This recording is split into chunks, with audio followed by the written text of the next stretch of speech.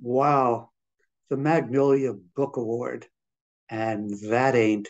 Hey, I'm Artie Bennett, and I want to express my heartfelt thanks to the girls and boys of Mississippi and Mr. Zippy for bestowing this grand honor upon my children's book, The True Story of Zippy Chippy, the little horse that couldn't.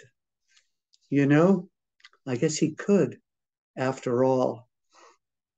You may know that the beloved, mischievous racehorse, who could be as stubborn as a Mississippi mule, ran 100 races and lost every single one. So imagine my surprise and unbridled delight when Zippy Chippy finally found himself in the winner's circle.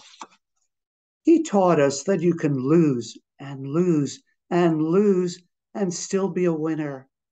Zippy Chippy held fast to his dreams and often the hats of passers-by. I fell in love with this horse, and I know you will too. My stablemate, the gifted illustrator Dave Soleil, has brought Zippy to vivid, galloping life, capturing the very soul of a steed.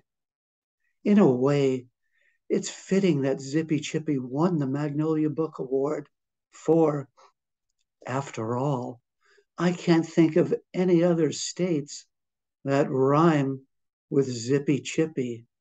Can you, Mississippi? Thank you so very, very much.